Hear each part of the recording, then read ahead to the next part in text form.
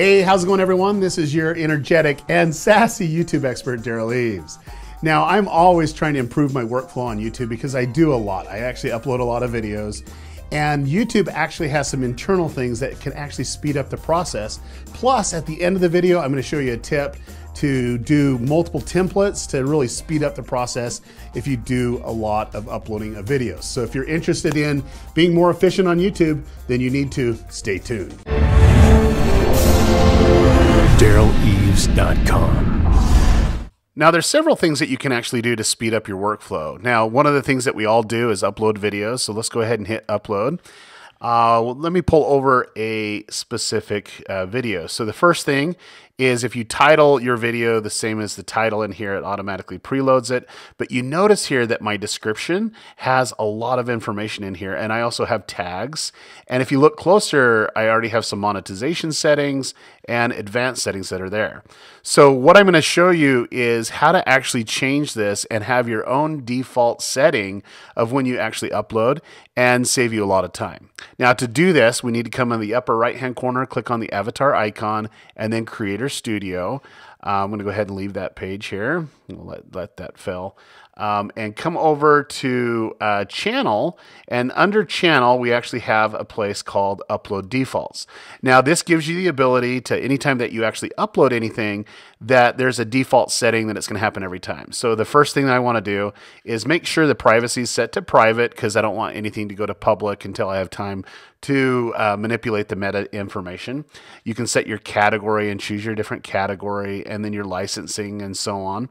You can also add a few things in your title. So if you always have something like, if I always have Derral Eves in the title, anytime that I upload, it will always have Derral Eves in it, and then all you're going to do is save some time on the title. I don't necessarily do that. I actually put the title in the name of the file that I'm uploading.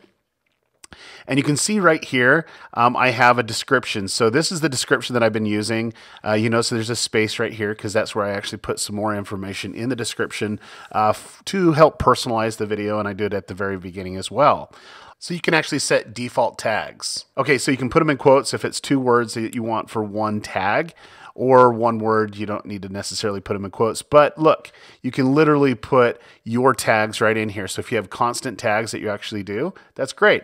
And then also you're able to do this as well, where you can actually put other settings like comment, rating, monetization, your ad forms, your video language, and so on and so forth. And I always actually put video location in there. That's just a little optimization tip that you might want to consider.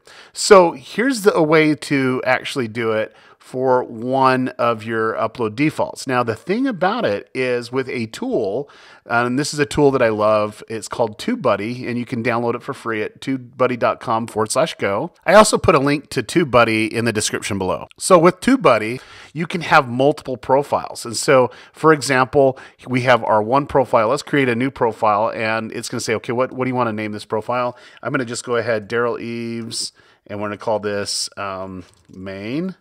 Okay, so we actually have a profile. Now, check this out. I want to be able to add some other information in here.